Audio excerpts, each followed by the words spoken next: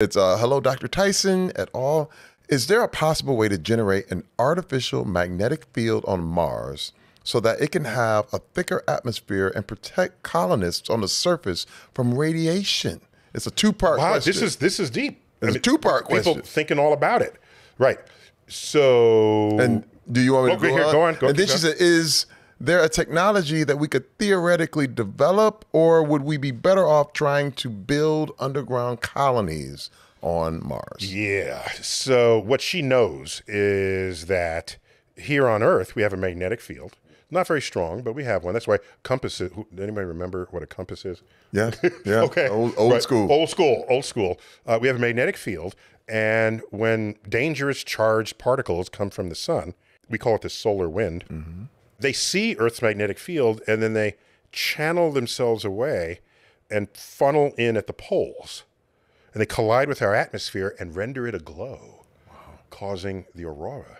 Mm-hmm.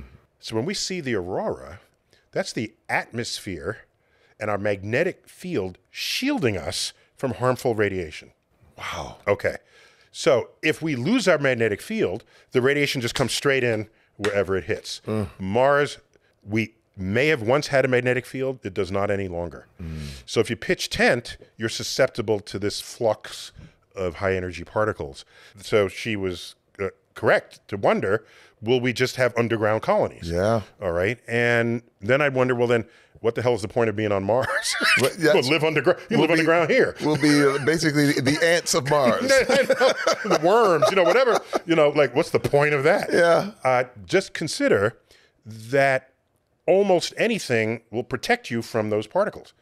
Like the roof of a house. Yeah. Okay. Yeah. So if you could just, the shielding doesn't have to be elaborate. It just has to have some kind of shielding. And there's a whole branch of NASA.